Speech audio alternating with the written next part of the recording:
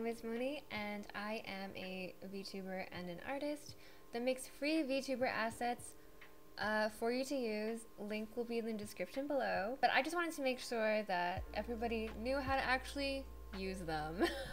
You're gonna have these buttons on the side. None of them have labels, but that's okay. The first one is for your model, and then this one and this one are for items and background.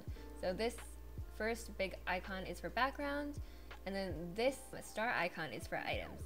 So if you click on this, you're gonna see a menu, and this is gonna show you all of the items that are available to you. Vtube Studio comes with a bunch of items pre-populated, but if you'd like to add my assets or anyone else's assets, or really any picture onto your VTube model, this is how you do it. If you want to import a asset into Vtube Studio, first you're gonna wanna go to your file, Explorer, and then you're gonna wanna go to your disk drives, go to your program files, go to Steam, go to Steam Apps, go to Common,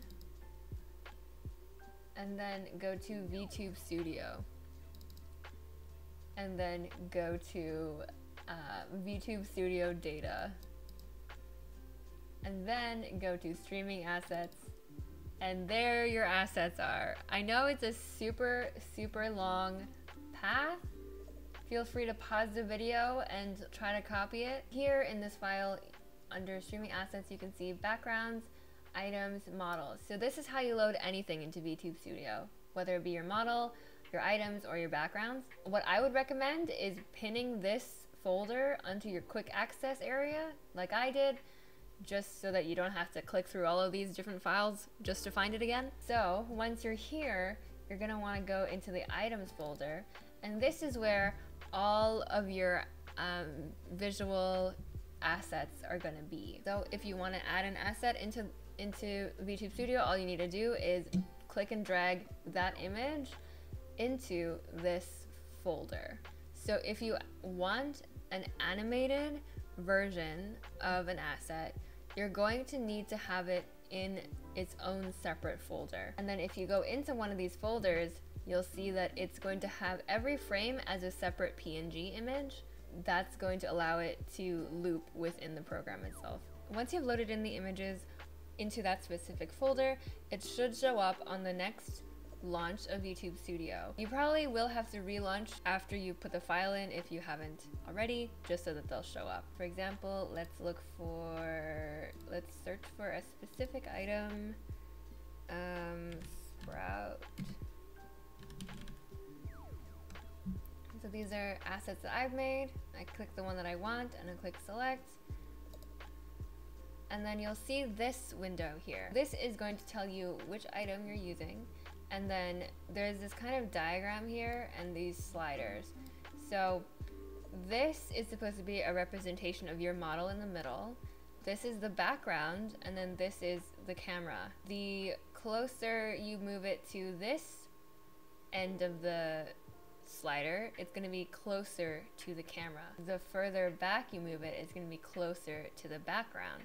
So for certain assets, you want to put something in the background behind your model, and for others, you want to put it in the front, on top, or in front of your model. The sprout that I designed can go either way, but I'm going to put it in the back because I like how that looks. In terms of like which number you put it in, it doesn't really matter if you're only putting one asset on, but it does get more complicated the more assets you put on. You can see how your model is on layer 0, and then it goes -1, and then it goes all the way to -30, which essentially means that you can put 30 assets on behind your model and 30 assets on in front of your model. It's unlikely that you're gonna have that many, but it's possible.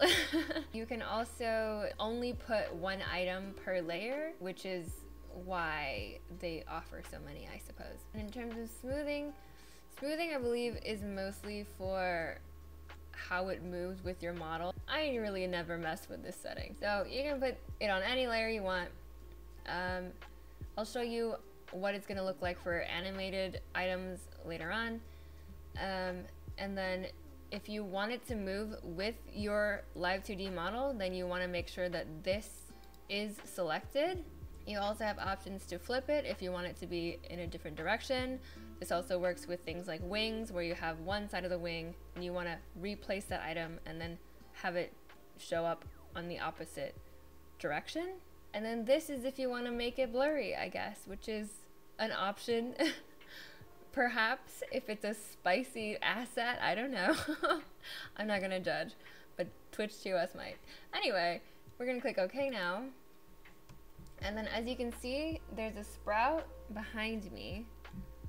You're gonna wanna click on it and drag it out so you can see it. And you wanna use your scroll wheel on your mouse to make it bigger or smaller. Sometimes when you're editing assets, it's gonna edit your model instead because they use the same controls. So I like to move my model way over to the side and then in the corner kind of move the asset around. As long as your mouse is on top of the asset you're editing, it will usually default to editing that shape. Now we have it to the size that we want, and it's also important where you put your cursor on the object when you're pinning it to your model. For example, if I click on this leaf and then I pin it to my model just in a random place, that's the point in which it attaches to my model. But if I click on the tip and attach it like this, then that is the point on which it attaches to my model. So if I did the same and tried to put the same placement, but I clicked up here instead, it wouldn't pin properly. There you go. Oh, also, if you want to remove an asset from your model, you can simply drag it into this bottom right corner and a little trash can will appear, and then you can just drop it in there and it'll go away. So that's how to do just a non-animated asset. Next, we're gonna go into how to attach animated assets and how that's slightly different. If you want to add an animated image onto your model, go here and you can see the ones that are animated are the ones that have this number and then an FPS kind of tag attached to them. Okay, yeah, we can go to animated bat, which is another asset that I've made. Select, you can put it anywhere you want. I'm gonna put it in front this time. And then make sure that pin live 2D model is on. And then also there's this new section that we can edit that's animation. This is how many frames per second you will be showing your animated item.